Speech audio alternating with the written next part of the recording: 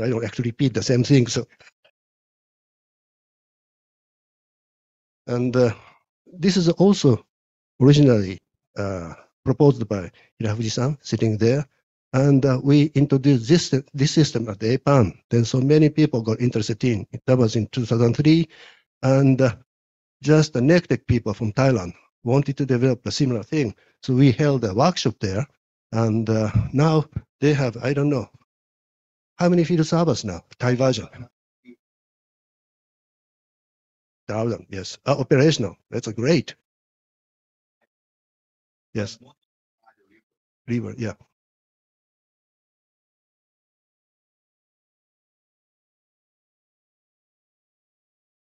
Yeah. One of the very typical one is one of the Thai field server temples. Yes. No, not, it's small, I don't know how you call it, but yes.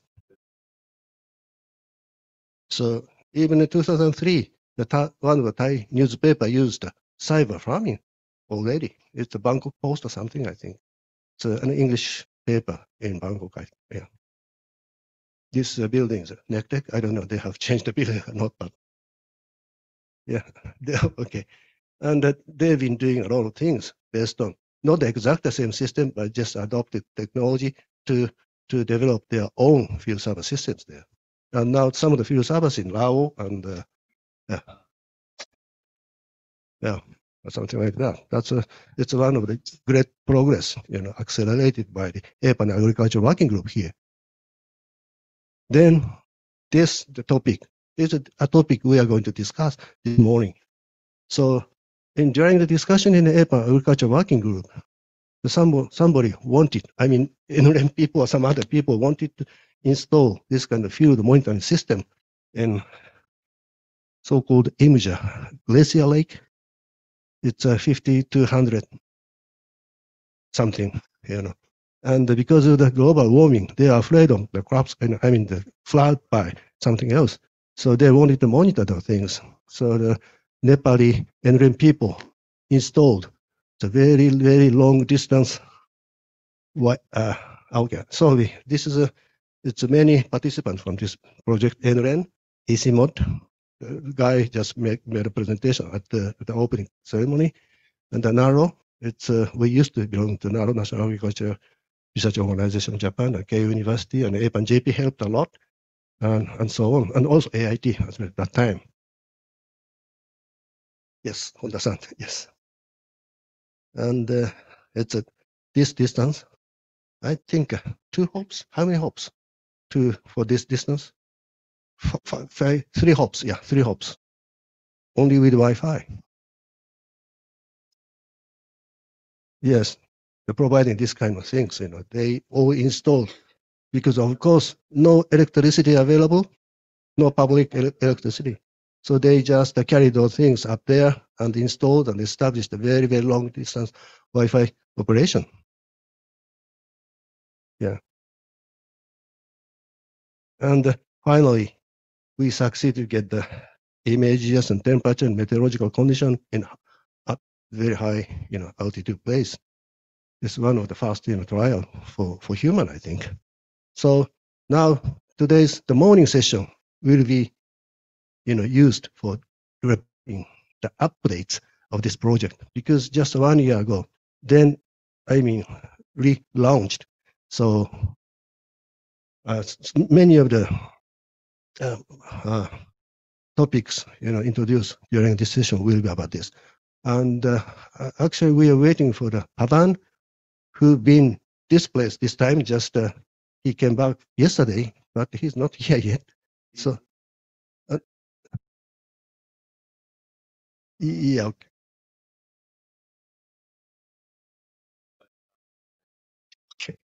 okay, okay, I understand.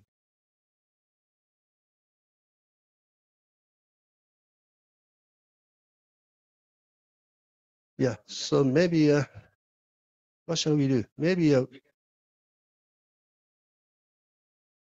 yeah, okay. Yeah, I stopped the. Okay.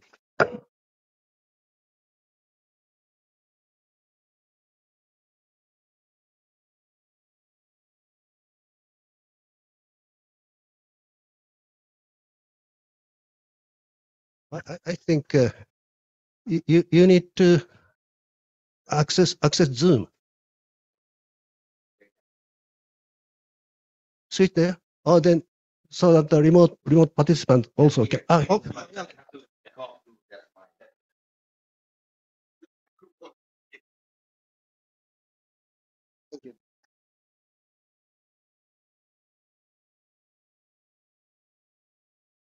Okay.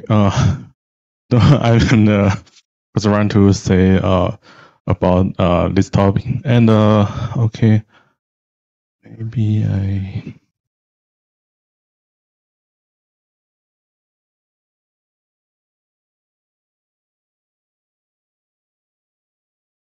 Okay.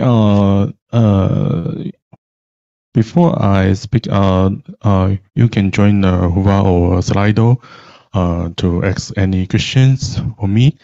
And this year, I also set up the Slido for me, so you can also join the Slido to ask any questions by maybe my English or by your mother language is all okay.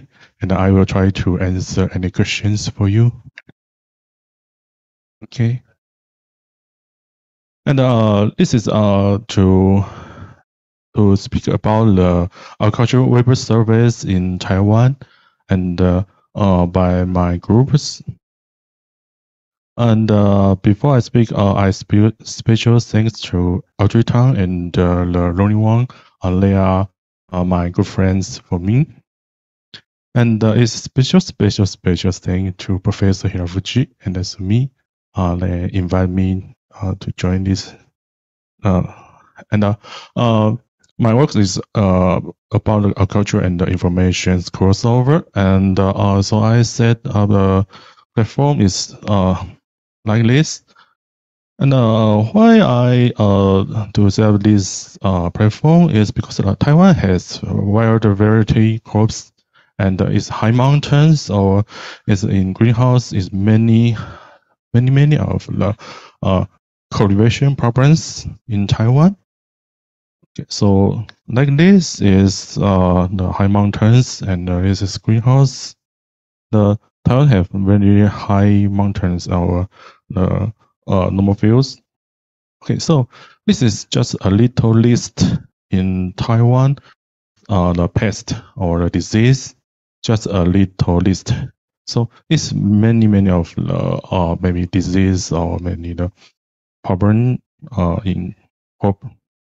So when farmers miss these problems, they may ask, "What is this, and how could I solve these questions or problem?"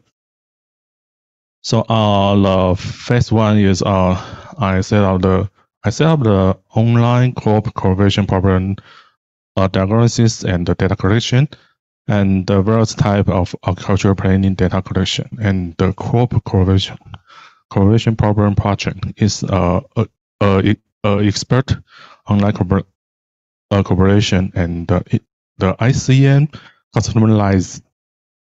Okay. So when farmers they meet their problems, we will to find the farmers to see their farm is what problems, or the farmers they also come to my institute to seek any help, and so we will try to find the problems and tell them how to solve. So when they come here or we go outside, we will collect maybe their names or their contact methods, or where they planting, and what the problem occurs from, maybe overall, maybe specific blocks or regular shapes, and planting time, or do you have the pesticide or fertilizer? But this data before 3 years ago is on paper. It's just on paperwork, so it's not conducive to share or application and preservation. It's not so good. So I designed the online equality form for farmers or for experts to to fill the data. And it's like this, you can update the photos or what's your problems, and it have worms. Do you have the pesticides? Many of data it can collect. It can collect. Okay, and when we know where the farmers plant the crop and what times the problems occur, it can also show the weather data from the open data in Taiwan. The weather data in Taiwan is open data. So the management and the environment of different farms is real different. So it's more like a detective job. So this is very important to have accurate and diverse information, data diversification, and data trust. So it's not only to collect this kind of data. Maybe I think the next is to take more and more photos, maybe crops, maybe farms, maybe the environment, and the videos is whole around videos or VR or drone media is, and the weather data, even the greenhouse the data and export the data. Maybe also need to collect from social media, the iNaturalist, or maybe the AI or ChatGPT 4, 5, 6 version. So this is a show is about when I go to tomato farms and to see their problems, and I use the drone to take the environment from the farms, and the tomatoes internode is grows too long.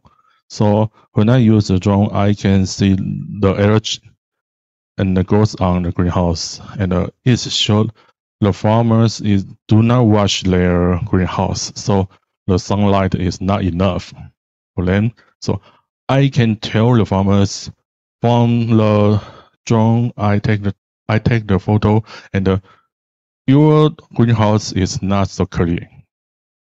And this is a farm field on the rise, and I also take the drone photo, and this is the phototoxicity. Okay, so when I get so many data, so what's the next? The next is maybe some problems I don't know, so I ask different experts for advice, maybe by email or social media. But the waiting farmers, they also keep the problems. Maybe 1 day, maybe 2 days, maybe a week, and the problem may be more and more big. So it takes too much time. So expert discussion, why discussion online and by the corporation.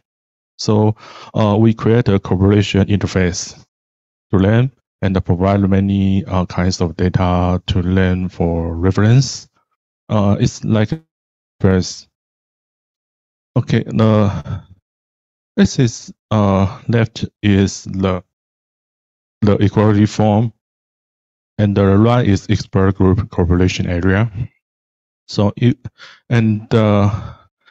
the reference for the expert, maybe the weather, maybe management technology, to learn for the corporation, and and it's also combine a variety of different reference to learn, and the corporation may be like this. It's one project, the tomato project, and the promoter maybe I have these problems, and we need to discuss.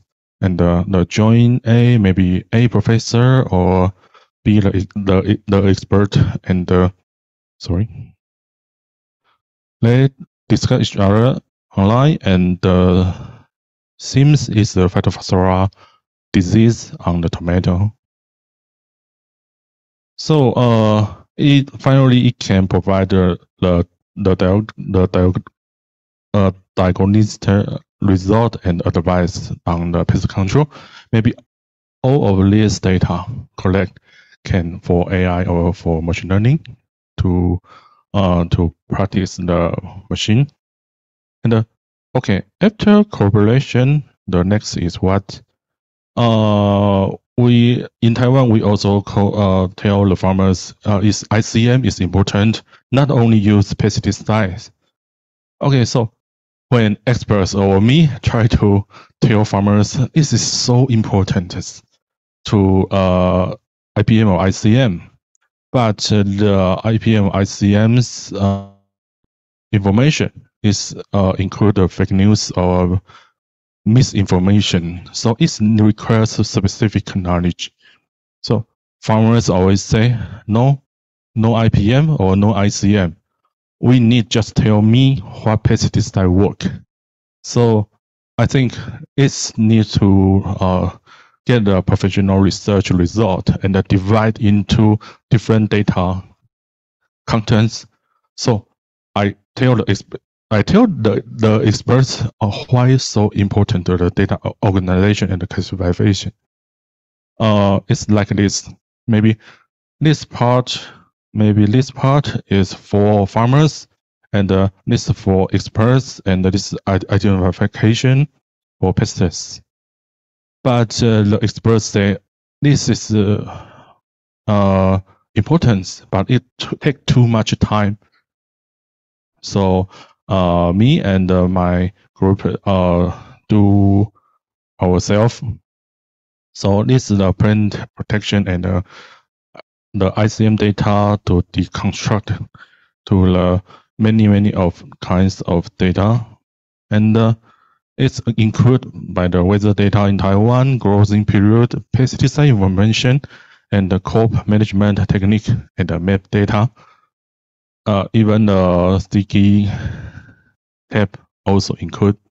So it's reconstructed data. It's like a lychee and the growth period, times, and the IMS on pest, the what method, and the more information. Okay, this is like the construct data looks like.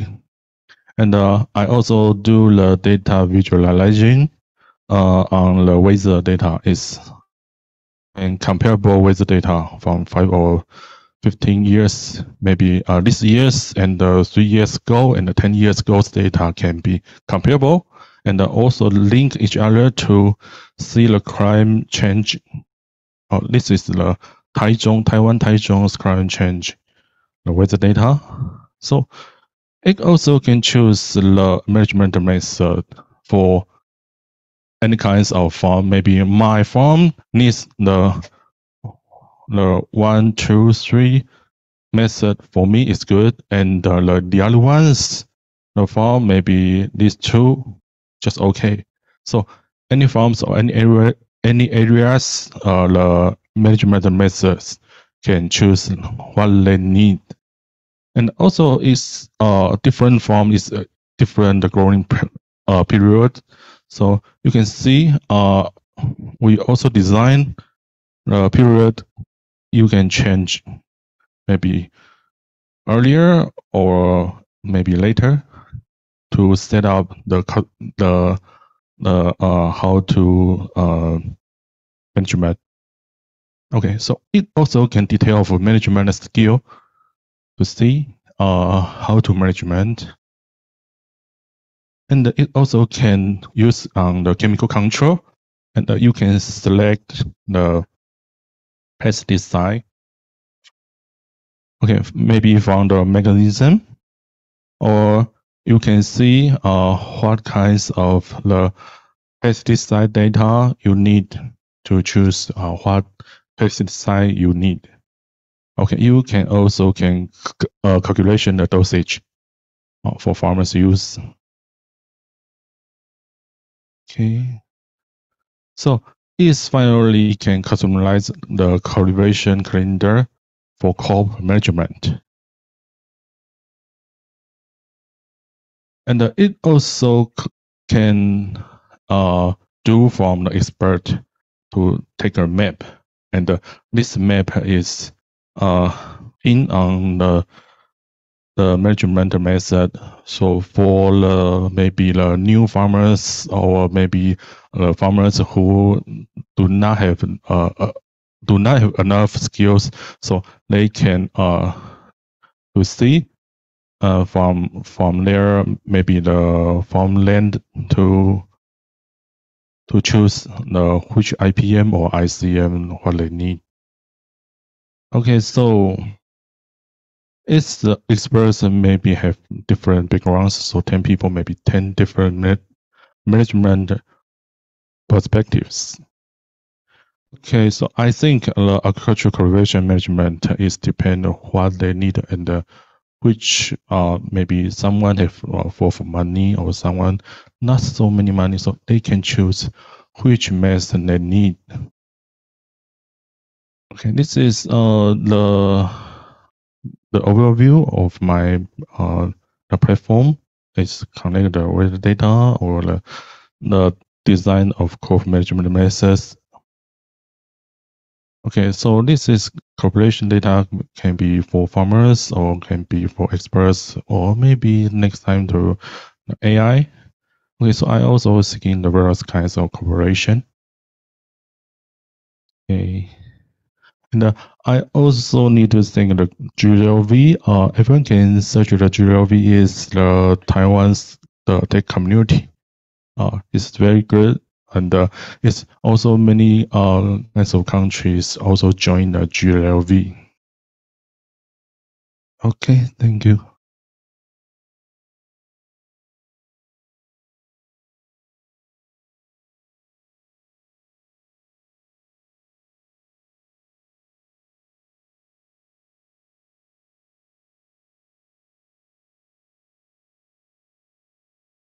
Do you have two?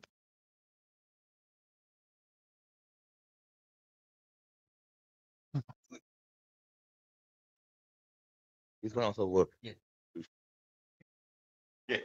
Okay, my name is Mitsuru Kame, and I'm from the Ministry of Agriculture and Forestry Fisheries of the Japan. And thank you very much for the useful presentation. And my comment is, well, this method may cooperate with the GAP, Good Agriculture Practice. Yeah. So maybe if you, I'm wondering which is the situation of the collaboration, and if not, I'd like to I'd like to mention that you may contact with the Department of the Agriculture and well in charge of GAP. GAP is kind of a ISO for in agriculture version. Okay. Thank you very much. I think that, this is important to join the GAP or to the GAP or the Japan's Japan's JGP.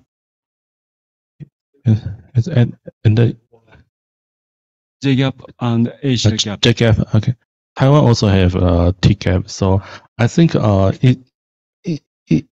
it really can join in maybe GAP system. Yes.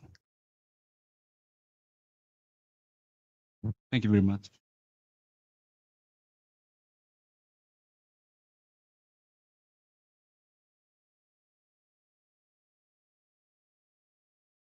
Thank you very much, Jan. So now I would like to invite Padan to give. You can give 2 talks. Okay, continuously. Yeah, he has to. Oh, okay. Yeah. Please. So that be updated. That's the one. Oh, right. Okay. Only one? Yeah. Right.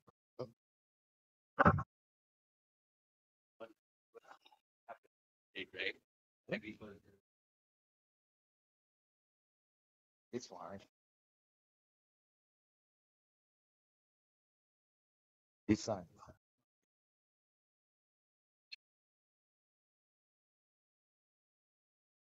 Only one? Yeah, okay. So Padan, you have only one. Yes. Okay, so you can take your time. I mean, okay, very good.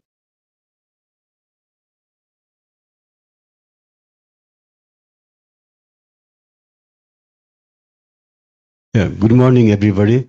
And first of all, I would like to apologize for being late. Uh, uh, Today, I'm here to talk about networking in Highland.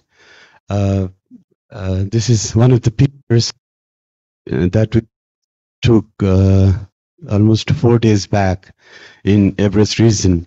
This is Mount Everest, and we took this picture at the height of 5,300 meters. We are doing a Asia Connect project to connect these beautiful Himalayas and its community with the world over the broadband connection. This is I'm also part of NREN. This is my organization, Center for Information and Communication Technology for Development. Basically, we are the not-for-profit organization working on the ICT development and empowerment for the community. And as most of us know, this is one of the ambitious projects that we've been doing funded by Asia Connect. And basically, I'm here to highlight a little bit more about this project because, like, it's been connected the different communities in the highland areas, okay, mostly in the Himalayan region, where people are lack of good proper infrastructure. So I'd like to take one slide to update the floor about our project. Our project is effective broadband solution for bridging the digital divide. It's a kind of pilot project as for community-based ISP and services. And the objectives are facilitating research communities and development partners with relevant real-time data. Because like since Himalayan region is very sensitive and because of the climate change and other stuff, okay, it's very hard to the research community need more data in the real time. That's what we are trying to facilitate through this project. And the second one is providing broadband internet services to the rural communities, including government, non-government agencies working in the project area. Because like since it's a very remote area and the internet facility is not that stable. So that we hope that such kind of project will enhance and enable the different agencies to get the data and also the internet services.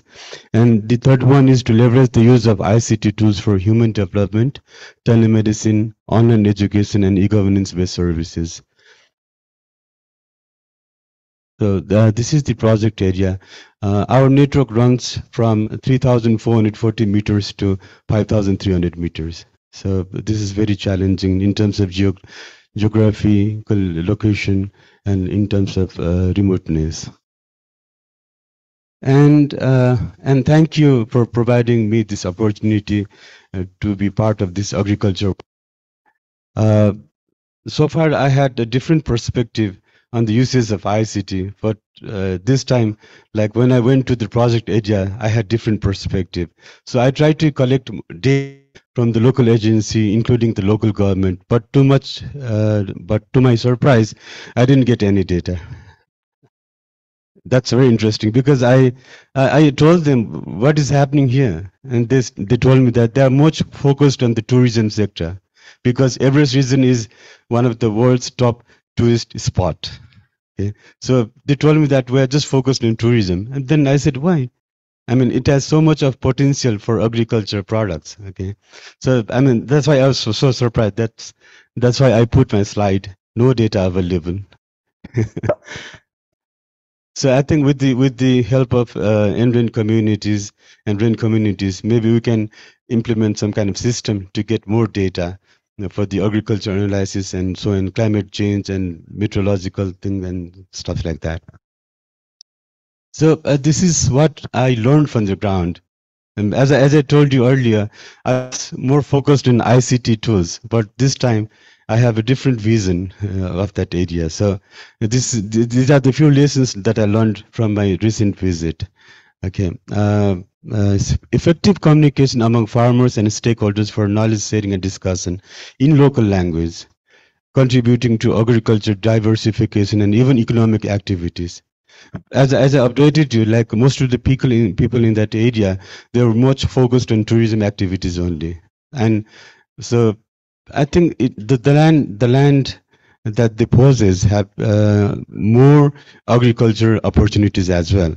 So that like when we provide the good broadband and the networking facilities, that will definitely help the farmers and the person who are living there to talk about the crop that they grow, the potato that they grow, and the berries that are available in highland. Okay, so I think the effective communication among farmers and stakeholders for knowledge sharing, that's why they can share the knowledge over the internet, because it's very difficult for them to walk from one point to another point. That takes us almost hours and hours of walking. Okay, so that I think such kind of broadband and the networking in Himalayan help the local community to communicate more effectively. And the second one is affordable internet connectivity or communication helps to empower the farmers. Okay, they are pretty much isolated right now.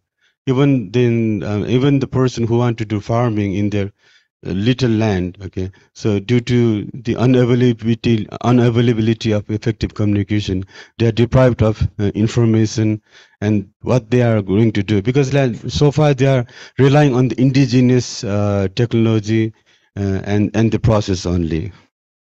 Yeah. And as stakeholder to intensify agricultural production, mainly of vegetable and rice. Because like recently I have been to a place called Jumla, which is in the western part of Nepal. And as I was talking to Numi San, I mean, there's a particular rice cultivar. It's called Jumli Marsi, which is available only in that place. I don't know about the rest of the world, but it's not available in Nepal, right? So I mean, such kind of the networking with the effective broadband services will help them to exchange ideas and get in more ideas from the experts around the world. Yeah. And obviously the IoT uses to know data on climatic condition, meteorological condition, and soil conditions. I have taken few interviews of the local farmers, which I will be sharing with you in another slides. So I came to know that because they need data on climate, they need data on meteorological conditions, so that the product that they grow will be more effective and more productive in days to come. And recently, it's very interesting to know that in Everest region there was no snowfall during the winter. Okay, so when I went there last week, and we had snow, which was very unusual. Okay, and because of not availability of snow, the ground get frozen, and they are not able to cultivate anything. Okay, so if the farmers over there, or if the interested person who is willing to do farming in that area, they should be knowing what is happening with the climate, what is happening with the meteorological condition. Okay, so maybe we can use some kind of IoT devices, sensors. So that's one of my when I visited there. And of course, the broadband network to interact with experts to strengthen local institutions and active participation of local farmers. And because the area is more focused on tourism, okay, and even the person who want to do farming, who want to grow rice or potato or any other berries, they need to learn more about the product and the processes. That's why we also need the broadband network there. And related technologies or applications to have data on health of plants and livestock. My colleague Nina will be more talking about the livestock, but what I found out that, I mean, in the picture you can see the yak. They are called yak and nak. And they are the local animal being used for dairy product and even for transportation. Okay, and those animals during the non-tourist season, they go to even highland like 5,000 meters and even above 4,000 meters to get grass and the local herbs. Okay, so and the person who is living down below around 3,000 meters, they are not aware where their animals are. Okay, and in those areas, the snow leopard is very much, trying to get yak as their food. Okay, so maybe we can use some kind of sensor technology to track the yaks, and even, there's lots of things that we can do there. Okay. And lastly, the exploration of vegetation for harsh and rugged geography to help prevent landslides and soil erosions. In my other slide, I'll be showing you the area which is very much vulnerable to the landslide and soil erosion because of the its glacier nature. Right. So if we can use some kind of networking device or sensors or IoT devices, track the movement of the soil or even the land, it will be very much helpful for the people living in such harsh areas. This is kind of the interview I took in my visit. Okay, it's not showing there.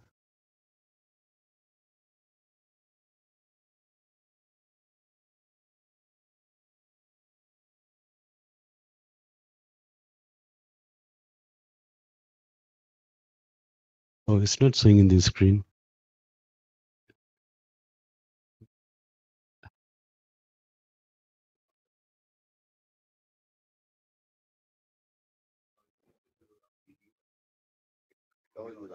It's running here. Not sharing the same screen.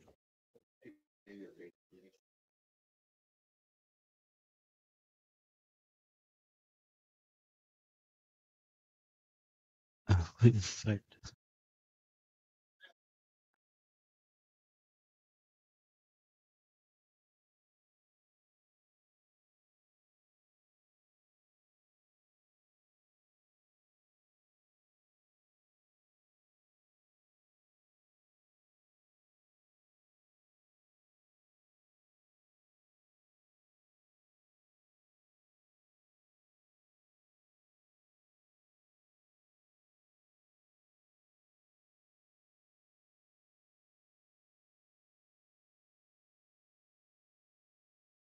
Okay.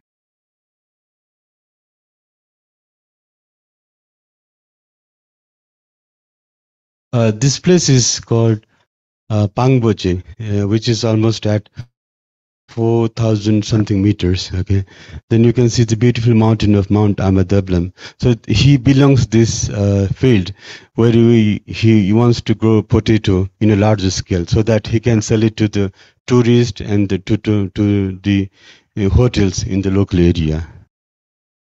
Sound.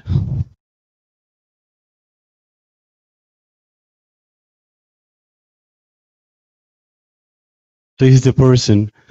Okay, and I took the interview in Nepali language, but unfortunately, due to unavailability of time, I couldn't translate that in.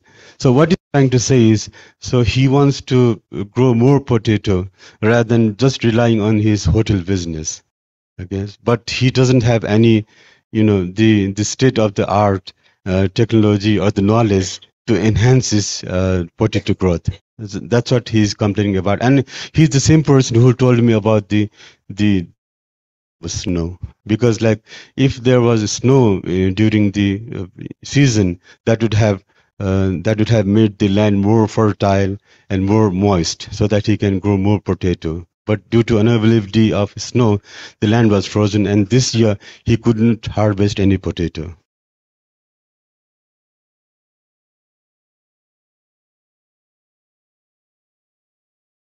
And another interesting thing that I found during my recent visit is that area is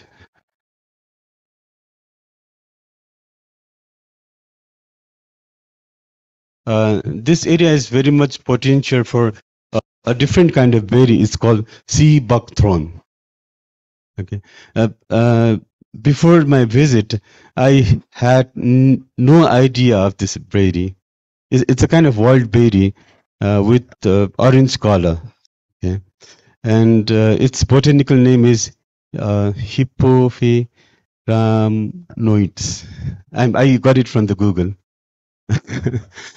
Okay, and the fruit is very rich in vitamin C, and along with vitamin A, B1, B2, and B6. I also got information from the Google. And the fruit is basically used for jam and juice, whereas the seed can be used to extract oil for aromatic oil. Okay. So this is a kind of, I don't know about the cash crop, but I think in my, when I communicate with the local farmer, he told me this can be used as one of the cash crop.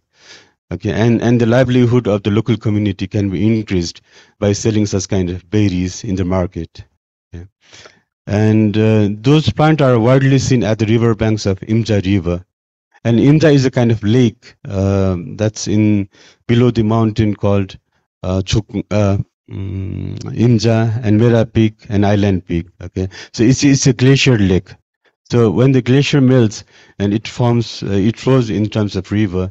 So such kind of berry can be found very easily in the bank of the river. Okay, then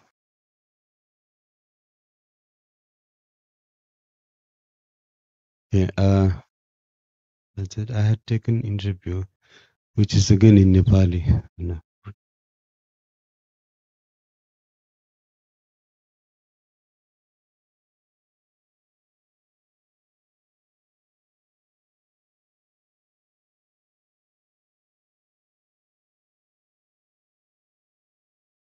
So that's again the barren land where you want to, do plantation for Sivak Throng. Okay, so far the land is very much barren. Okay, and it's not being used effectively. No, these are the local shrubs. Okay. So he's a local entrepreneur who's into different activities, and he also uh, uh, collecting the pure water from the Himalaya and processing it as the kind of mineral water, okay, locally.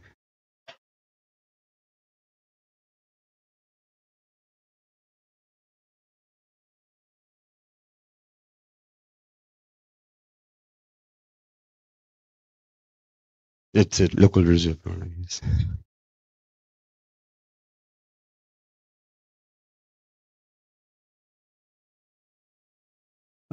So apart from the, I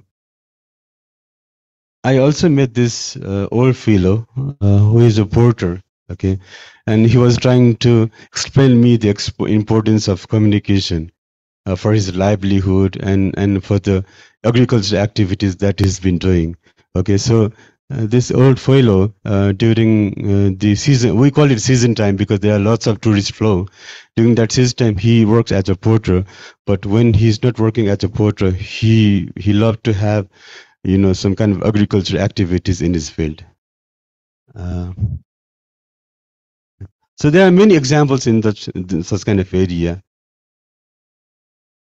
Okay. There are a few interesting pictures I took during my visit, and as you can see, there are lots of field servers installed here, but they are not. They are being governed by the project called the Pyramid Project, which was supported by the Italian government long time back.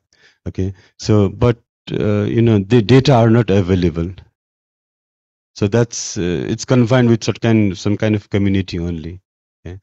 So this field service, they are situated. I mean, the sensor technology, the equipment are located in the height of around 4,900 meters. Okay. Okay. So there are many things that we can do over there. Okay.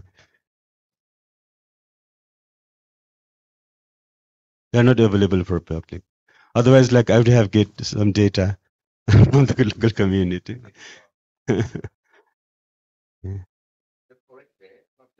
Not sending out. Okay, so this is very interesting. Okay, so I mean, when I say about the landslide and erosion, I'm talking about this area. Okay, maybe we can have some kind of the sensor technologies to prevent the soil erosions or even landslides, and such kind of land can be used effectively for agricultural purposes.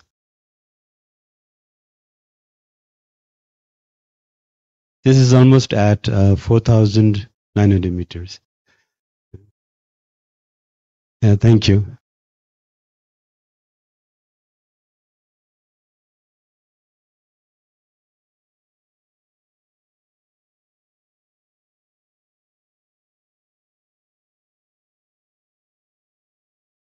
Okay, folks. So, any questions? Very interesting talk. Yes, please. Before, now you're using Wi-Fi. Before, there should be a satellite link. So There used to be what wrong with that? satellite link is very expensive, Ah, okay. and the common people and the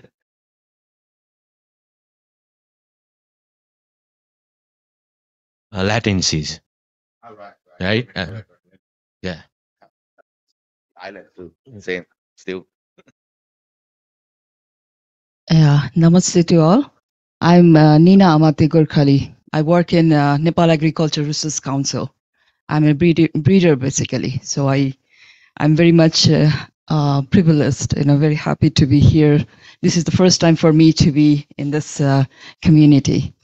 Yeah, and when I see all the scope of this meeting, I say like we are so much rich in the biodiversity, not only for the plants, also for the animals.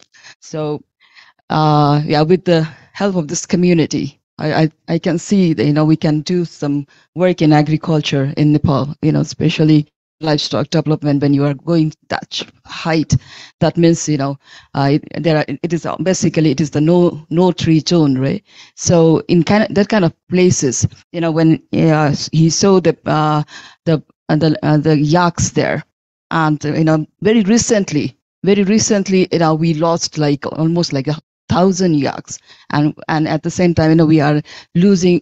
The population is declining, and we lost like 1,000 land last year because of avalanche.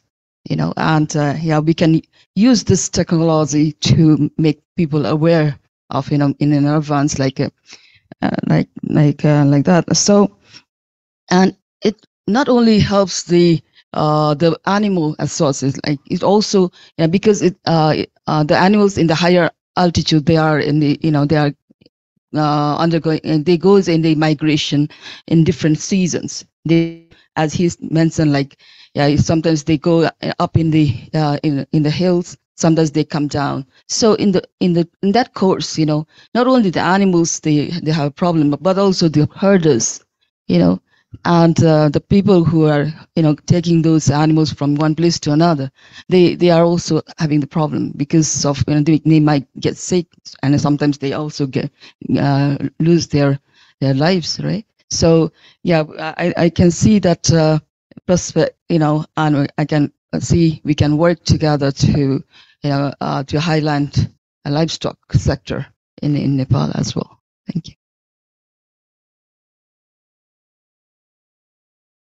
Yeah, it's very good to know you are thinking of a kind of application of this kind of the optical fiber network. So usually in this particular case, the people always mention about the kind of application for tourism or something else, but we should use it for the farmers and the local people. And in this case, this is very, very touristic place, but we should think that how we can apply this kind of technology to other rural places in India. So this should be a kind of a first step to understand how this kind of optical fiber network can help them. So yeah, I think we should promote this project in that way as well. So yeah. Thank you very much. Thank you. Thank you very much. But by the way, do you know the yield of the potato up there? Yield. Yeah, actually, I'm my senior who is working in the potato sector. Yeah, he was supposed to come, but because of some certain this meeting, he has to attend that one, so that he cannot come. But yeah, actually, the yields are actually because the yield must be not that high because it takes long time for the potato to grow. But the quality of the potato is really nice, and it's very popular. If people we can get from the potato from higher altitude, they really want to pay more for that one. Sounds very good. Thank you. So- can expand on that. So let me invite Yahuji-san the presentation. It's going to change. You see the screen? Just throw it in, I think. No, that's fine. All right, now. Okay.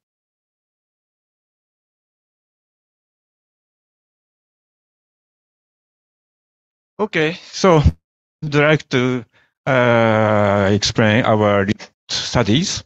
About 15 years ago, we deployed sensor networks using field servers and satellite connectivity in Himalaya. Already Nirme-san explained, so I skip this part. The field server in Imja Glacier Lake was disconnected soon, 2007. So we would like to know the reason. So again, we challenged to deploy field servers in the area. So this is the second deployed field servers, 2008, not 28. So next year it was good. 5 field servers, we could get this kind of good pictures, and we could simultaneously get environmental information. However, the relay station was broken for strong wind. So the lifespan was only half year. So on that time, I recognized energy harvest is a very big problem to maintain this kind of system. So 15 years have passed since then. Finally, we could develop the good technology using AI. On that time, we could collect a lot of image data and environmental condition data. So by using recent, we can evaluate plant growth in Himalaya area. It's a Namche Bazar potato farm. So we can recognize their diversity of plant growth. So only taking pictures, we can evaluate plant growth easily. So maybe I believe ChatGPT directly understand. We don't need any experts. Directly AI can deploy this kind of information. Okay. So a few servers have been changed dramatically. For the 15 years, commercial IoT devices are very popular and cheaper. So field server is also dramatically changed. Already, we don't make original circuit board only by purchasing, such as M5 stack. And camera, we only order on Amazon directly. We can use this kind of camera. And for weather station, for example, NetAtomo weather sensor is available on Amazon. So only ordering this kind of IoT devices, people in Himalaya can utilize information and collect data quickly. So our theme for research is changed. Large field server can carry desktop devices. So this is a kind of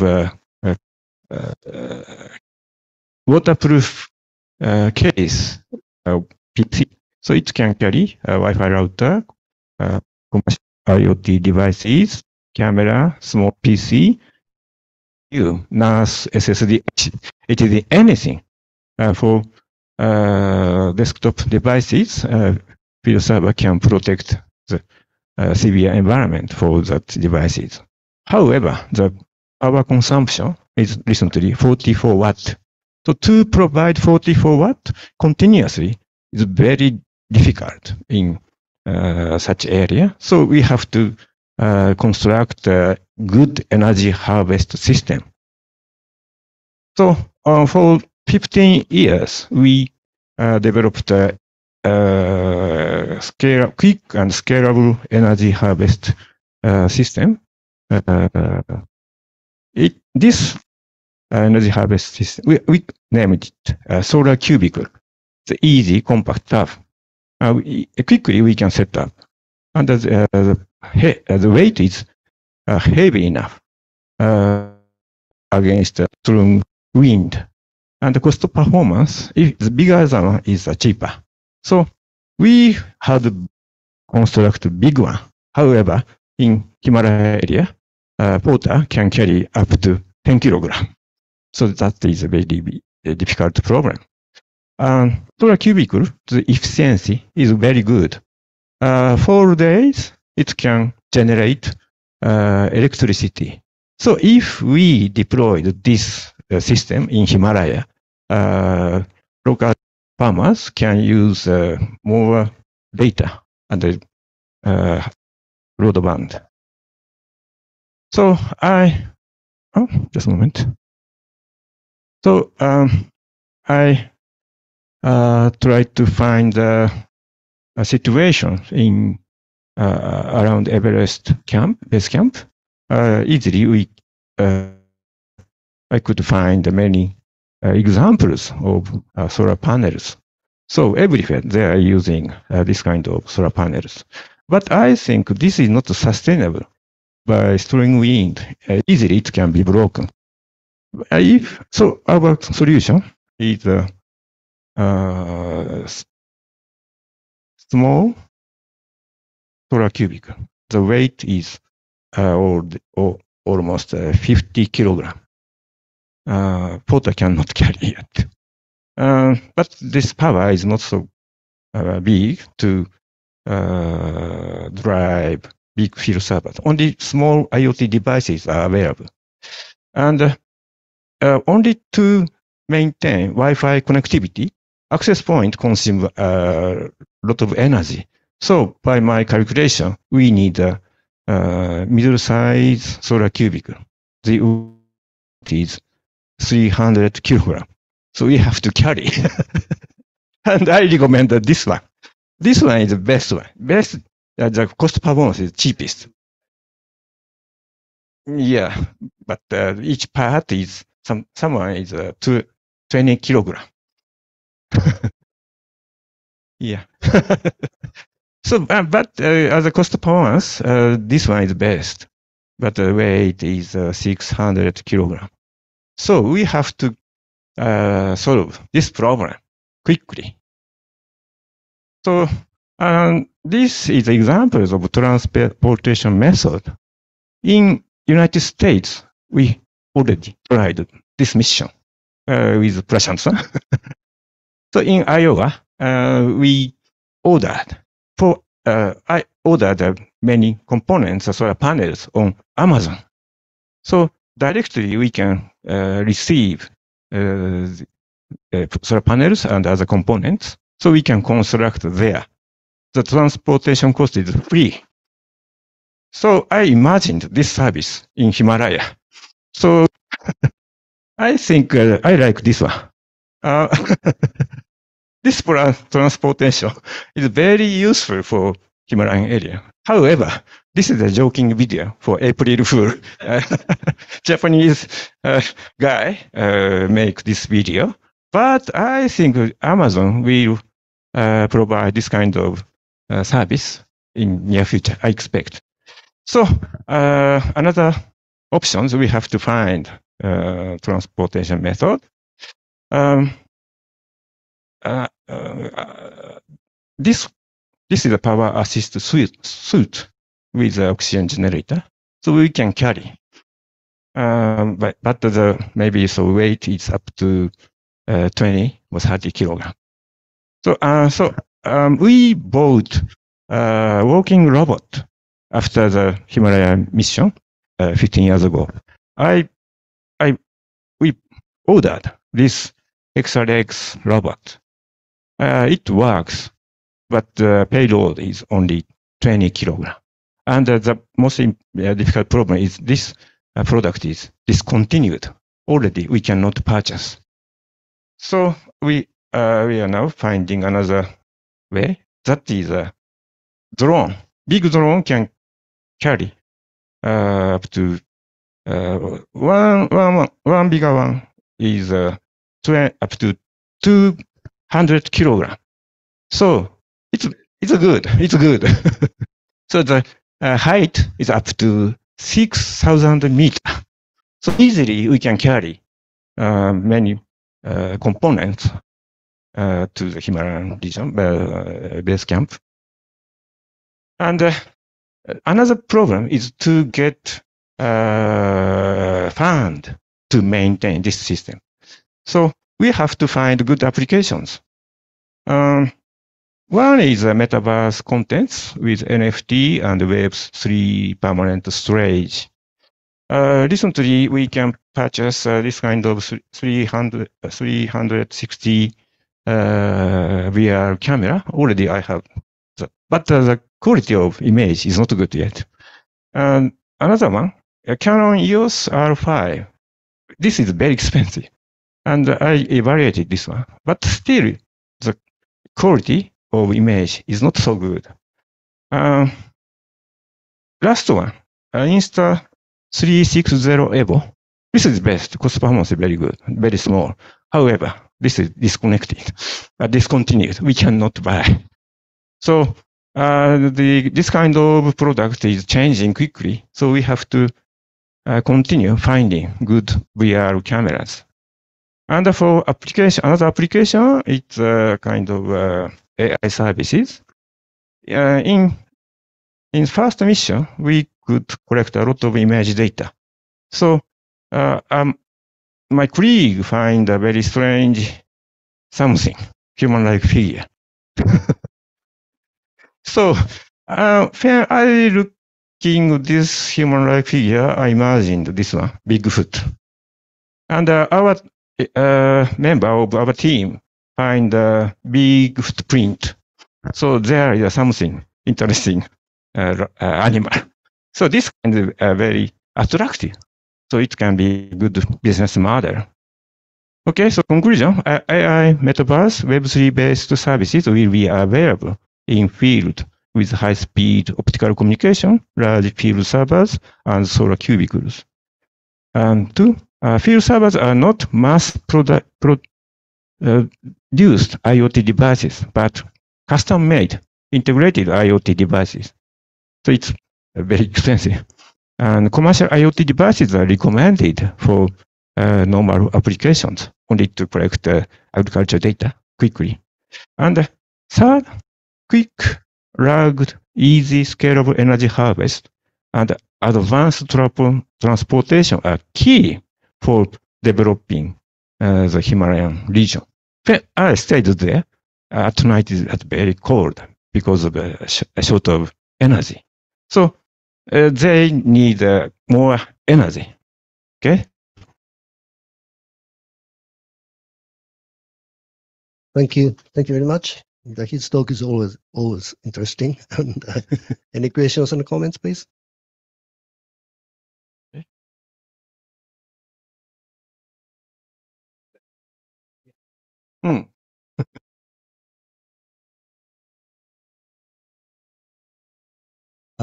Thank you, Irafuji-san. It highlighted more on my knowledge. Okay. One thing I would like to contribute is that recently we found out that the porters can carry up to 25 kilo up to the base camp. Yeah. Okay. So that's the restriction that the local government has made over the porter. And but very interestingly, we saw two porters carrying 107 kilo up to Nanchi Bazar. Okay, good. Very good solution. I think with the proper arrangement and rearrangement of the solar cubicles, so we can can find out the very strong porters who can carry the payload Okay. up to that Okay. mountain. Let's try. Yeah. Thank you.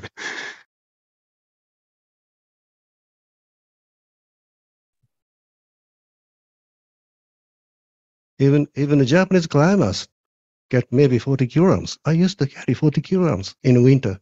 Yes, we need to carry that amount to go to the mountains in winter. But it's better to have that kind of assisting things anyway.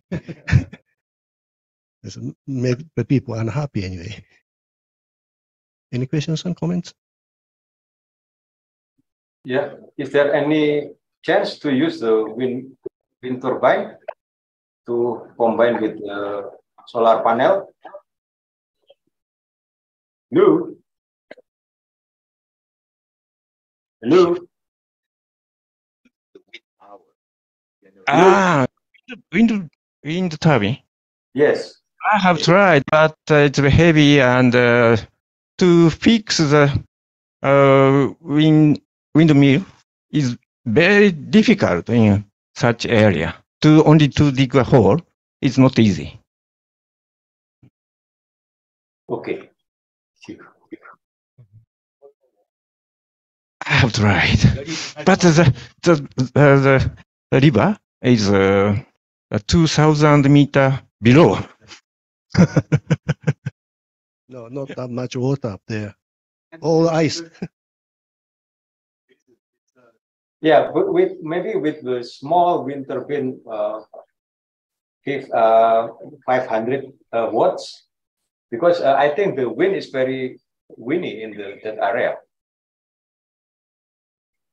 Excuse me, who's speaking? Oh, this is Basuki. I'm from Indonesia.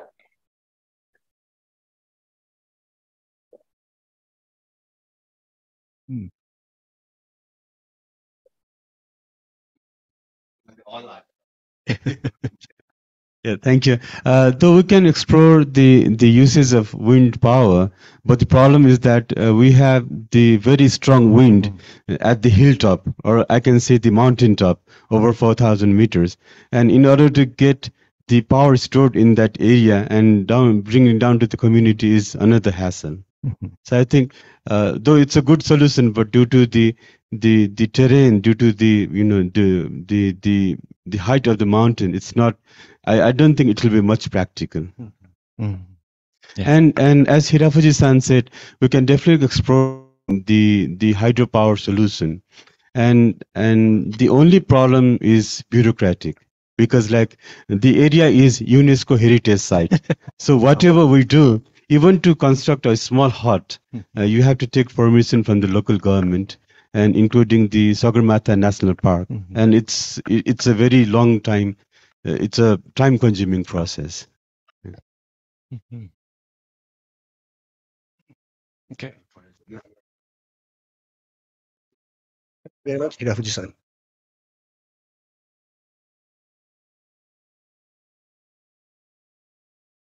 So the last speaker of this session will be Professor Fukui from Chubu University. Fukui-sensei, can you? Yes. Okay. I want to share my slide. Please let. Okay. Other slide. Okay.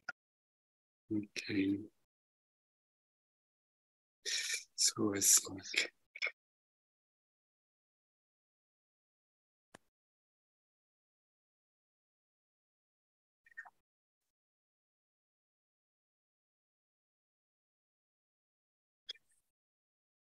So are you see? You can see my slide. Yes. Yes. Okay. Thank you very much for making a chance to make a presentation. I am now in Japan, Sakayama City. I do want to go there, but unfortunately I have another work. So unfortunately, I'm making a remote access. I want to talking about my presentation is introducing digital Earth technology to help of sustainable development goal, I think. So everybody knows that these 3 years we are affected by infectious disease. So it is a very interesting kaitsum in 2020s. It is the first stage of infectious disease. So in the link, the coronavirus and us is fighting that. But out of the link, there was big boxes were adding climate change. So we understanding that these 3 years, I think we are riding with the same spaceship Earth, but how to operate that spaceship Earth is an important thing. In that case, we'd like to bridging the data gap or the adaptation to the climate change issues, for example. So everybody knows that recently disaster host is rising, and also the our capacities, resilience capacity is going down. So this gap is now widening. So we need to the mitigation and also adaptation to bridging this gap.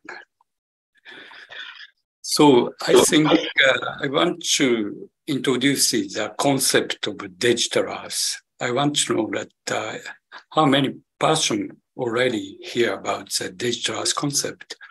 But this concept is firstly introduced ex-vice president of the United States, Al Gore, showing that digital Earth is a multi-resolution, 3-dimensional representation of the planet. It is one of the collaboratory, not only for scientists, but also students. We need a user interface, browsable 3D version of the planet. So at the earlier stage in NASA's, there was a digital Earth office. So there is a lot of digital resources, and also by using interoperability, we can use or reaching of any resources in the world. So it is a very interesting and valuable concept. So we are forming that the International Society for Digital Earth 2006. So we would like to apply this kind of technology to the high mountain area like Himalayas. For example, I take these photos from the point of 5,000 meters. In the center, 800 high mountain Macau, you can see that. By using a digital technology like shuttle radar model project, and also as a satellite optical image. So you can see that in the center, big lake, that is glacier lake.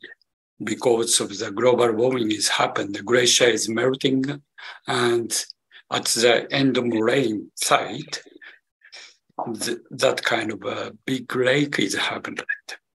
So by using digital technology, we can making such kind of 3-dimensional viewing in the world. Everywhere we can see that. So Hirafuji-san and Ninomiya-san already talking about our project. We'd like to making observation of this kind of a glacier lake and to setting up early warning system to avoiding of disaster. That is our target in the early stage of 2008. So as you know that glacier lake is in Himalayan region, there are a lot of such kind of glacier lake. So last year, you may know that in Pakistan, already happened in the glacier lake outburst flooding is. So we need adaptation of such kind of glacier lake issued, and also watershed management is needed. This chart is our collaborator Ishmund, who speak in the keynote speak in this conference, I think. Another aspect of this region is Himalaya is one of the active fault zone. Like there is a lot of thrust fault in the Himalayan mountain range. So by using geospatial information, so where is such kind of active hold that is overlay in a terrain model and also overlay at the population settlement, for example, that. And this is another example of geospatial information, nighttime light from the satellite. So it is corresponding to the population side, I think. So we are now making an analyzing of by using AI technologies. So we are mapping of global nightlight intensity in the world like this. It is almost corresponding to the economic activity and also population settlement. And also, we are much concerning about ecosystem management. In that case, land cover information is the most important thing, I think. So in the early stage, we are a pilot project of monitoring Imja Glacier Lake with a collaboration of a lot of organizations like NARO, Ishmont, and also when I was in the Keio University, I involved in this project. So this is coming from Google Earth.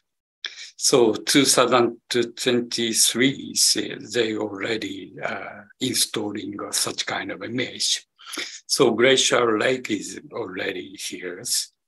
But in 50 years ago, like in 1969, you can see that is also Corona satellite. But in that times, there is no lake. All of the valley is filled by glacier like this. It is easy to making three-dimensional, so we would like to making such kind of three-dimensional. So Glacier Lake is not happening in 1969.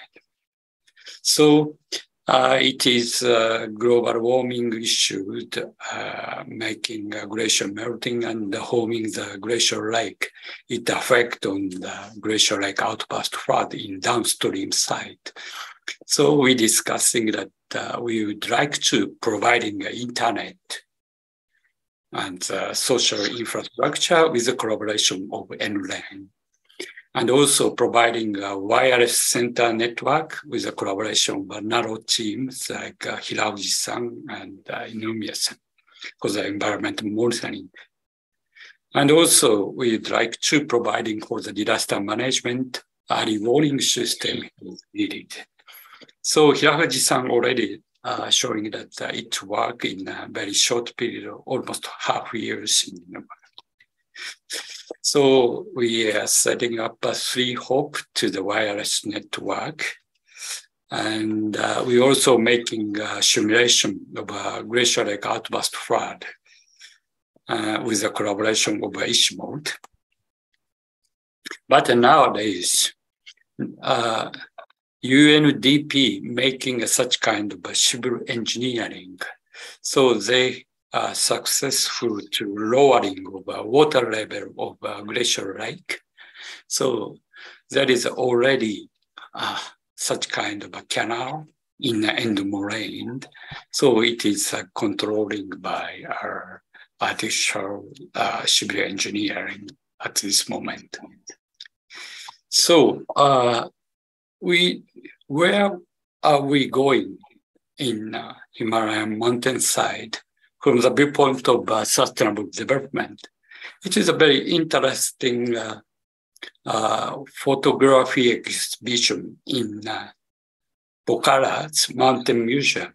They compare 150 years ago in Switzerland and also present Nepal, for example. It is almost same landscape, and so there is same such kind of housing, and also the children naked food is arbeiting for the labors.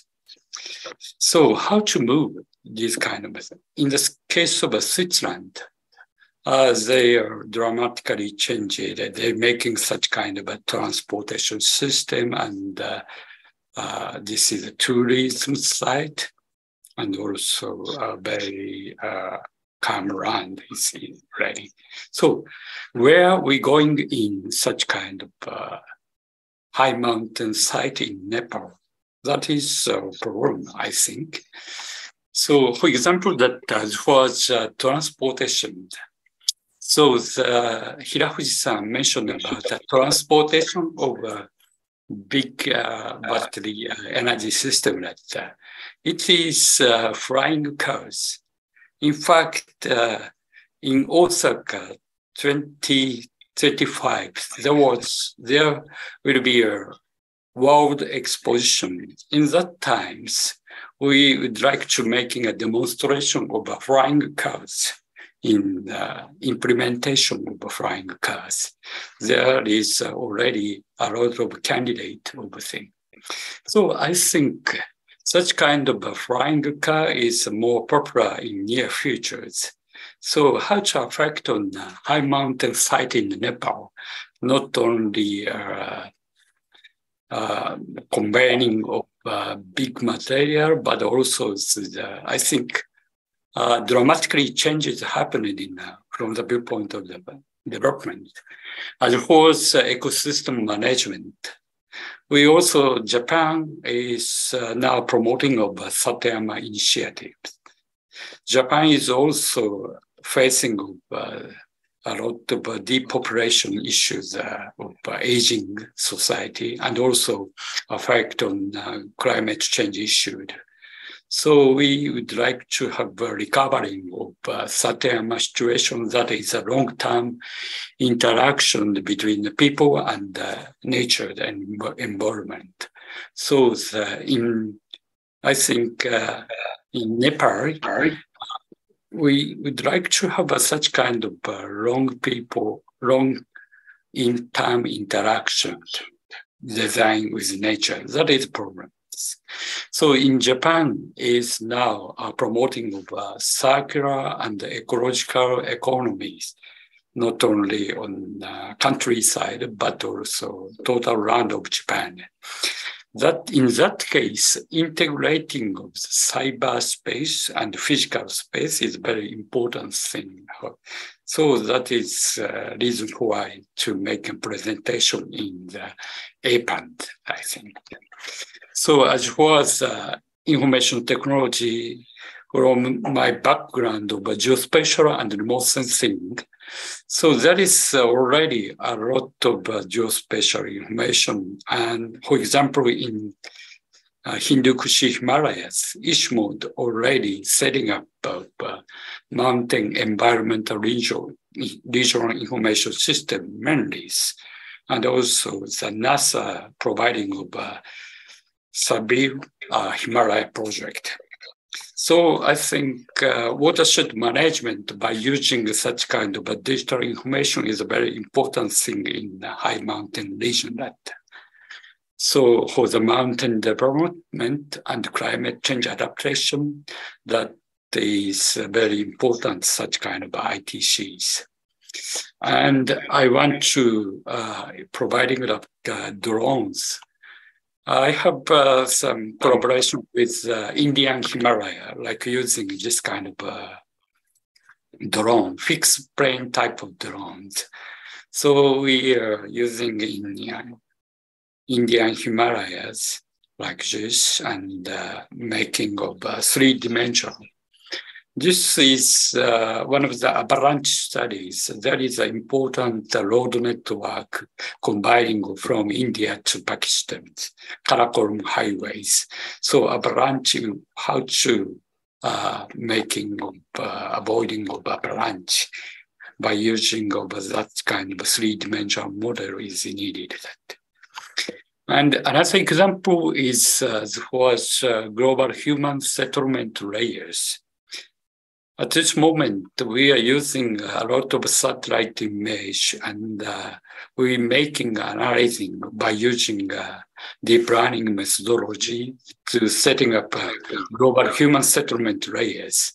For example, European position now providing such kind of information. It is the 2000 settlement layer near Kathmandu in Nepal. This is the 2010, and this is the 2020s. And they also projecting of 2030s. So we'd like to using such kind of information for the sustainable development goal.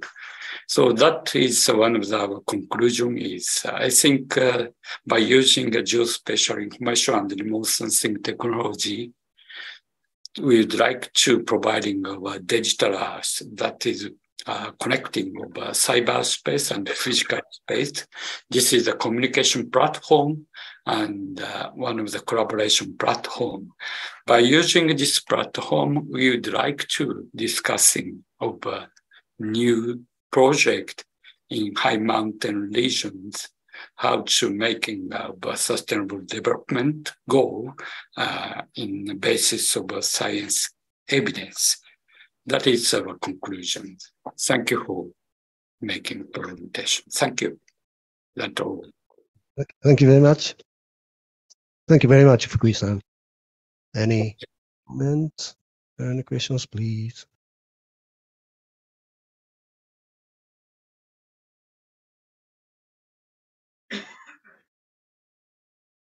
No question?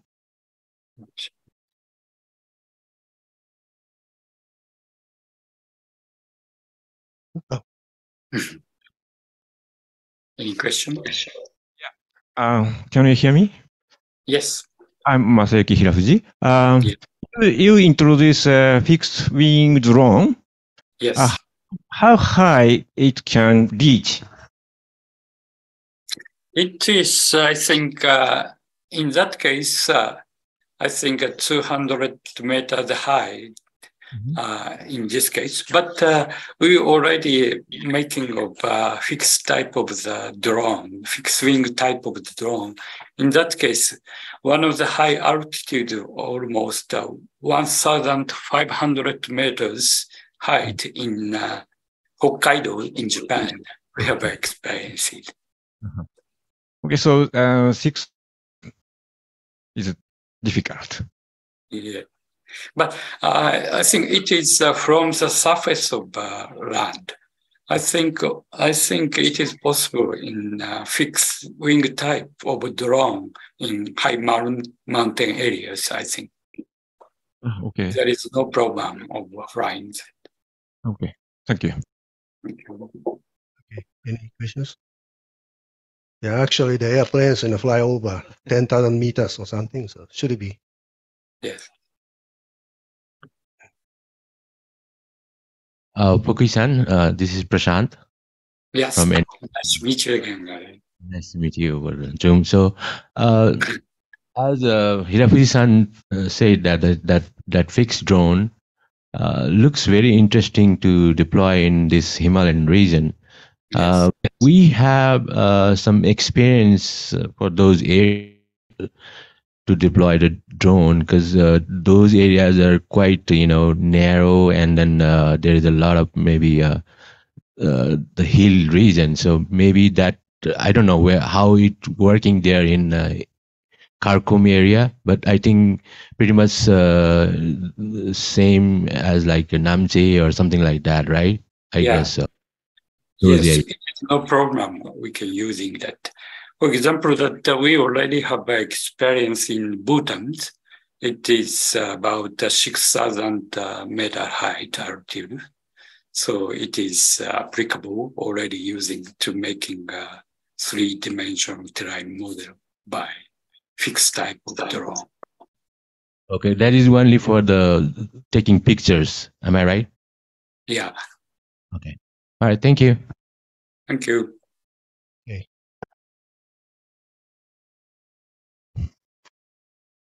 All right, 10:32. So I think, okay, Fukui-san, thank you very much. Yeah, Thank you should, you. you should have come here. Yeah, I would like to next time. Thank you. Okay. Please Thank you. enjoy in Thank you. advance. Thank you very much. Thank Okay. you. Okay. So let's conclude this session, and thank you very much for joining. And we're going to start the second session at 11. Right? Thank you. Thank you.